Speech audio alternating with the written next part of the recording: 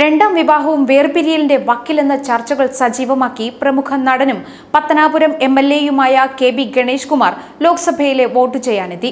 ഭാര്യയെ ഒഴിവാക്കിയാണ് ഗണേഷ് കുമാർ വോട്ട് ചെയ്യാനെത്തിയത്.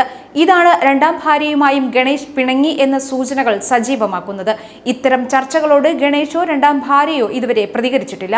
2013 യാമിനി തങ്കച്ചി എന്ന ആദ്യ ഭാര്യയിൽ നിന്നും വിവാഹമോചനം നേടിയ നടൻ 2014 ഏഷ്യാനെറ്റ് മിഡിൽ ഈസ്റ്റ് ഡയറക്ടറായിരുന്ന ബിന്ദു മേനോനെ വിവാഹം ചെയ്തത്. എന്നാൽ ബിന്ദു മേനോനുമായുള്ള നടന്റെ രണ്ടാം വിവാഹവും വേർപിരിയലിന്റെ വക്കിലാണെന്നാണ് ഇപ്പോൾ റിപ്പോർട്ടുകൾ സൂചിപ്പിക്കുന്നത്.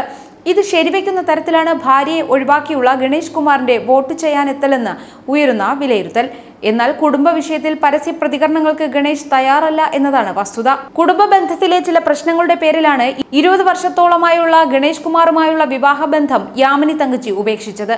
അന്ന് കടുത്ത ആരോപണങ്ങളാണ് യാമിനി ഗണേഷിനെതിരെ ഉന്നയിച്ചത്.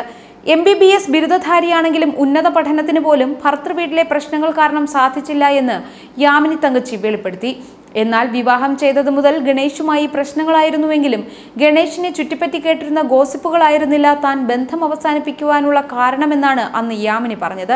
നേരിട്ട് അനുഭവിച്ചതും കണ്ടതുമായ കാര്യങ്ങൾ തന്നെ ഒരുപാടുണ്ടെന്നും യാമിനി വെളിപ്പെടുത്തിയിരുന്നു. സോളാർ കേസിലെ സരിതയുമായി ബന്ധപ്പെട്ടും അന്ന് ഗണേഷിന്റെ പേർ ഉയർന്നു കേട്ടിരുന്നു. 2013 വിവാഹമോചിതനായ ഗണേഷ് 2014 പാലക്കാട് സ്വദേശിനിയായ ബിന്ദു മേനോനെ വിവാഹം ചെയ്തത്. ബിന്ദുവിന്റെയും രണ്ടാം വിവാഹമായിരുന്നു അത്. അതിനുശേഷം ഗണേഷ് കുമാറിനൊപ്പം പത്തനാപുരത്തെ വീട്ടിലും ദുബായിലുമായിട്ടായിരുന്നു അതിസമ്പന്നയായ ഗൾഫ് ബേസ്ഡ് ബിസിനസ് വുമൺ കൂടിയായ ബിന്ദുവിന്റെ താമസം. ഏഷ്യാനെറ്റിലെ ജോലി വിട്ടിപ്പോൾ സ്വന്തമായി ബിസിനസ് ചെയ്യുകയാണ് ബിന്ദു. അതേസമയം ഇപ്പോൾ യാമിനിയുടെ ജീവിതത്തിൽ സംഭവിച്ചതിന് സമാനമായ കഥ തന്നെയാണ് ബിന്ദുവിന്റെ ജീവിതത്തിലും സംഭവിച്ചതെന്നാണ് റിപ്പോർട്ടുകൾ വരുന്നത്. ഗണേഷ് കുമാറിന്റെ പേഴ്സണൽ അസിസ്റ്റന്റുമാർ വഴിവിട്ട കാര്യങ്ങൾക്കായി ഗണേഷ് കുമാറിനൊപ്പം നിൽക്കുന്നുവെന്ന പേരിലായിരുന്നു പ്രശ്നങ്ങളുടെ തുടക്കമെന്നാണ് റിപ്പോർട്ട്. ഗണേഷ് കുമാറിന്റെ വലം കൈയായ ഒരു പേഴ്സണൽ അസിസ്റ്റന്റിനെ ബിന്ദു ഇതിന്റെ പേരിൽ മർദ്ദിച്ചു അത്രേ. പിന്നാലെ ഗണേഷുമായും വഴക്കുണ്ടായി.